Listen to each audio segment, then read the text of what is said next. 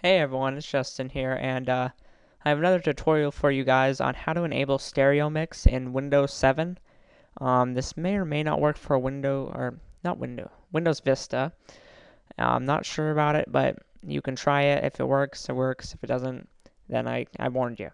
But mainly the main reason that you would enable stereo mix is if you need to record audio straight from the computer.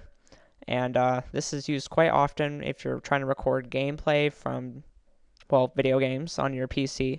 So if you guys are in need of that, I can show you guys how to do that. So just follow what I do.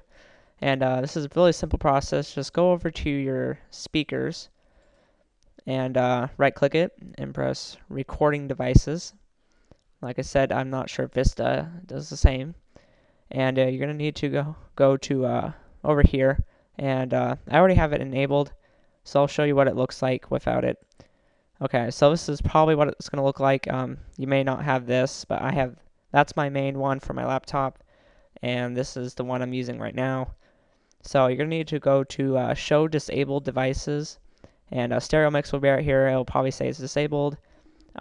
Depending on how new your laptop is, it might be Realtek or it might be something else.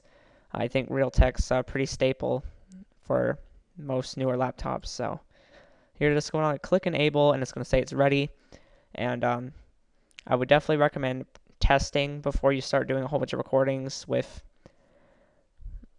stereo mix enabled to make sure it's working properly, and it should work great for you. So yeah, this will allow you to record your video game gameplays. It will allow record sound straight from the game, and it won't have like your laptop mic doing stuff. So yeah, guys, I'd like to thank you guys for watching, and I'll see you guys in my next tutorial.